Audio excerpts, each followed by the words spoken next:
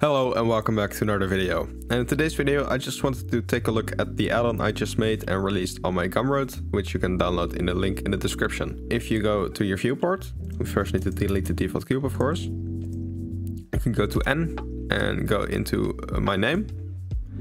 And you have three options here. You have add overlay, set material and delete overlay. And basically what this does, if you press add overlay, it adds a plane directly on your camera. And this works in every focal length and every position. So if I had this, I can add a new overlay and delete the old one. This doesn't update yet. I might have to fix that later if there's enough downloads. But if we go into the camera view, we see this plane.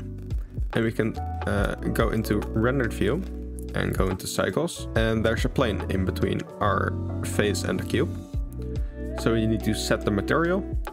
And now it becomes transparent and it adds these little tiny dust dots. Grab the camera and go zoom out a little bit. You can see that a little bit clearer. We can see some dust particles. And the cool thing about this is you can go to the material properties and you can change all the settings here.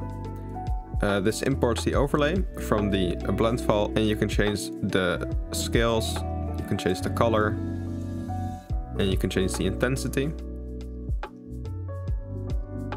And you can change the seed, of course, if you want a different pattern. I would recommend setting the intensity to something about 2, so it's really subtle. But this just adds a lot more realism to your camera renders. So if you want to give this a try, it's linked in the description. It's on my Gumroad, and you can try it there. And if you're done with the overlay, you can just delete the overlay and it will disappear.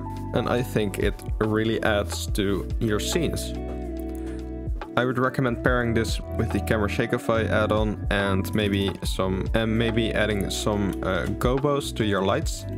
And it will result in the most beautiful render you've ever seen. So that's for the review, and now we're just going to go over the code really quickly.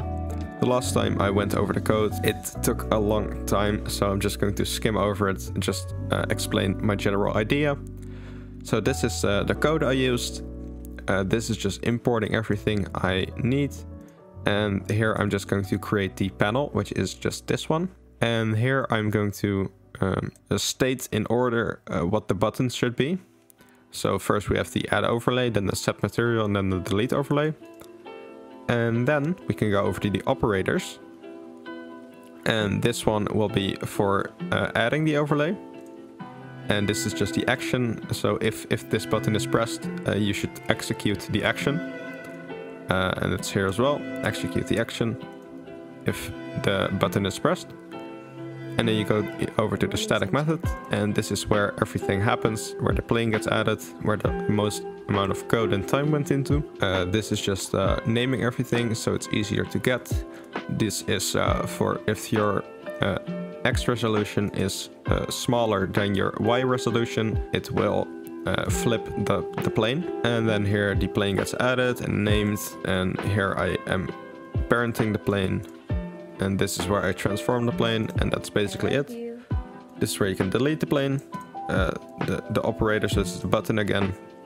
And then the static method is for every object that is named dust plane, which I named here, will get removed. It's really simple. And then the materials is just go to the path and just import the dust overlays blend file and just get the materials. And then set the materials to our dust overlay. And that's it. This is just a register and unregister. And that's the basic idea. So if you found this video helpful and useful and you want the overlay, you can go to my Gumroad. Please leave a like, comment and subscribe, and I'll see you next time.